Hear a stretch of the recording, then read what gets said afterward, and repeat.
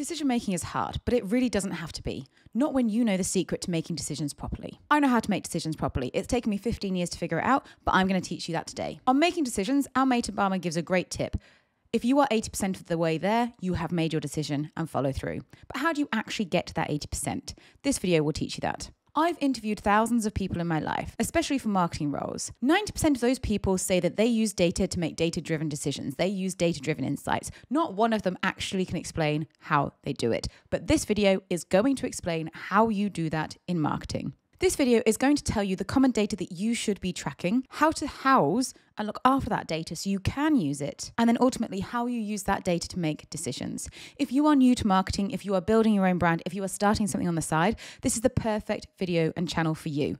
I break down the big budget moves and make sure that you have the basics of marketing so you can introduce them into everything that you do. So what are we tracking? What are common data points that we need to track in marketing? Well, as always, we boil this down to the simplest version. We look at 3 different buckets of types of data and metrics that you need to be tracking if you work in marketing. The 3 buckets we have: brand awareness, lead generation, and product sales. Most brands in the entire world can be fit into these 3 buckets.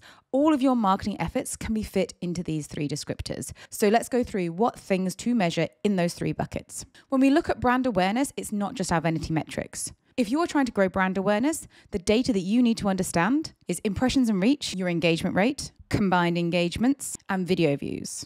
Next, we look at lead generation. So anything bucketed into this bracket needs to be looking at your engagement, your click-through rate, your CTR, your bounce rate, your conversion, and ultimately your sign-up. Moving on to product sales. For product sales, you still want to know what your engagement rate is. You want to look at your sessions, so sessions generated, time on website. You also need to be tracking your email open rate. You also want to look at your add to basket. How are you getting people from opening an email or from visiting your website on a session and putting things in your basket? Your UTM clicks. And of course, right at the end of the funnel, you want to track revenue. Now, this is a broad descriptor, and obviously there are hundreds of other metrics that go into there. If you are starting out in marketing and you are not sure what KPIs to be tracking, please reach out to me, leave a comment. I will get back to you, because using the wrong data means that you don't grow as a marketer, and it's often not clear what metrics you should be tracking. In order to set up your own metric for success, you really need to look at these buckets and think about what does success look like for your brand. Use these guardrails, but do reach out if you have trouble pinning down your core KPIs, because what gets measured gets managed. If you don't have metrics and tracking, you are not doing marketing. So how do we house that data? Well, luckily for you, I have set you up a template within which to house that data. And this is the free template. It's with Notion, a tool that I absolutely love. I show you how to use it within this channel, so please do go check that out. But the big thing that people do when they're trying to use data is they actually don't set themselves up for success by housing it in a way that's accessible. A lot of teams and a lot of companies have retros and leave the data within decks on spreadsheets. Putting it into a place that's malleable and built properly means that that data can actually be used to inform decisions and not just thought about and gathered and all that effort got into it and then left. So where do you house that data? In my free Notion template. Head across to the link in the comments, head across to my Gumroad, grab all my free templates. Let's go. So data is only as good as how you use it. It's all well and good tracking and measuring, but if you don't look at it, you may as well not bother. And to be honest, you may as well not bother with your marketing. Data needs to be understood. You need to understand what you're looking to see and what you want to see and what is an anomaly. And you need to be able to look at it in a snapshot. You cannot, as a marketer, even if you are a seasoned vet, spend your time trawling through data to find the anomalies. You need it to be front and center and very easy. But that is what this tool does. It makes it glaringly obvious if you are behind in what you are measuring. In order to set this up properly, you need to know your benchmarks. I've added some industry standard ones in, but they will be different for you. If you are a brand new brand, use the industry standards. If you are not, you should have an idea of what your average engagement rate is, your average engagements, all of those metrics you're trying to measure. You should have an idea of the averages. If not, pop along to your last few campaigns, get yourself a benchmark, because if you don't know where you're starting, you don't know where you're going. Now, to track our data, we are using the ROI measurement template. This is because we're wanting to look on our return of investment. If you don't know what ROI stands for and how to measure it, go back to our old video and have a look at it. But if you see how this is set up for you, we are bucketed into types of metrics. We are looking at different types of formats, so campaigns, landing pages, the different marketing tactics we have, but also we have our lead metrics bucketed together.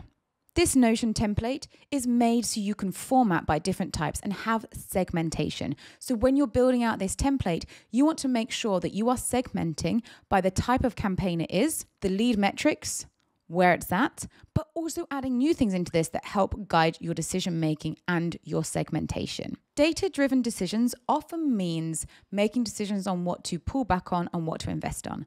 That's why this template is built to show ROI. If you want to learn more about ROI before using this template, please do go back to a video on ROI and it will talk you through what it is and how to set this up. But as far as housing data, this Notion template is built so you can see those snapshots. Remember, when you're using data-driven decisions, you want to have snapshots, not searching.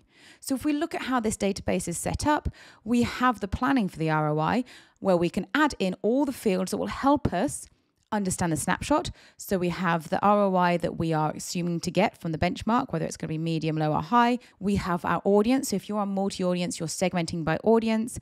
You're obviously going to segment by date, segment by format. So campaign, landing page, video, all the other formats you have. If you want anything new, all you have to do is just start typing it in.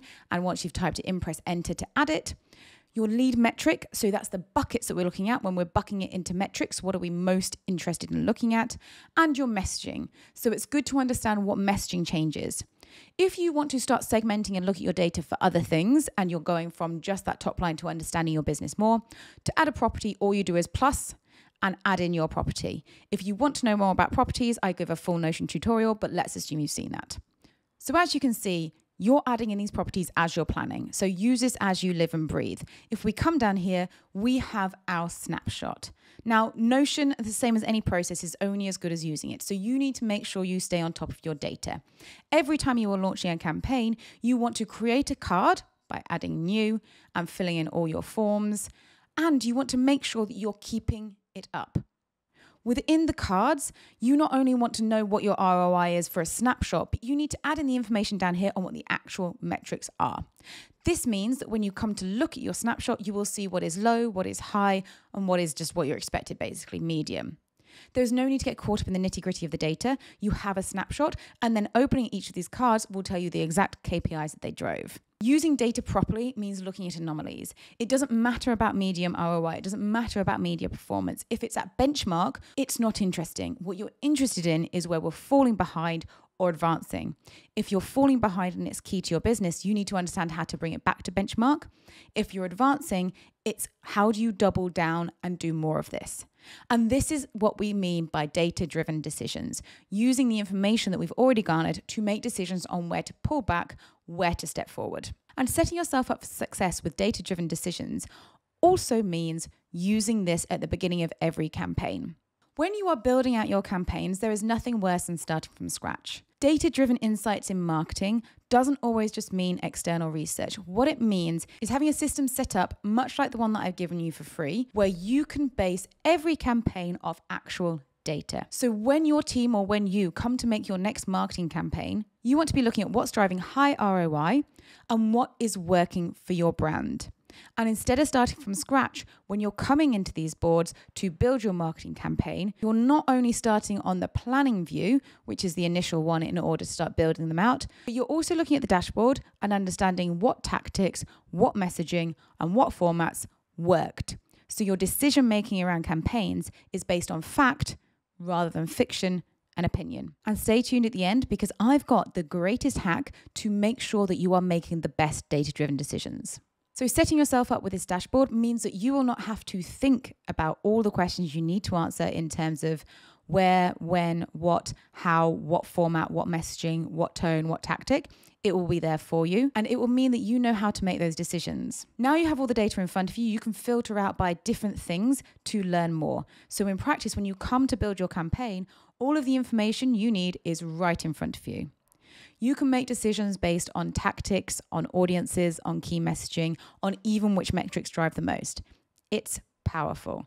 But I did promise you a secret hack. So if we go back to this template, you will see that there is a property for overriding campaign. Where most marketing falls down is they measure the campaign as a whole on the success or failure of the whole thing, rather than the little pieces and aspects of tactics. It's too broad to say yes or no to something being a success based on the entire thing. The best marketers in the world know that there is value in the detail, and it's caring about the details that take you from good marketing to great marketing. So you will see that this template is set up that we have one overriding campaign and separate tactics. So the format is the tactic. Your measuring and your data housing and collecting is based on tactic. So you know, even if a huge campaign failed, if your email click-through rate was 60%, it will come up as an anomaly and you will know to focus on that. What this method and this template does is it separates the noise from what actually works. We need to stop measuring campaign by campaign and actually measure by output and tactic so we can dial into where we make that difference for exponential growth. Hope you found this helpful. Please do watch the video on ROI. Check out the rest of my videos. I break down those big budget marketing moves and show you how you can do it for your brand, yourself, in your department. With over 15 years experience in startups and scale-ups, I've done all of the guesswork, I've done all of the assumptions, and I've put all the time in to get to the right conclusions. And I've built this channel so that you don't have to do that hard work. You can just come off the back of me, get my free templates, do my course, watch my videos, and be the best marketer you can be. Please do like, subscribe, and follow along. I'll speak to you next week.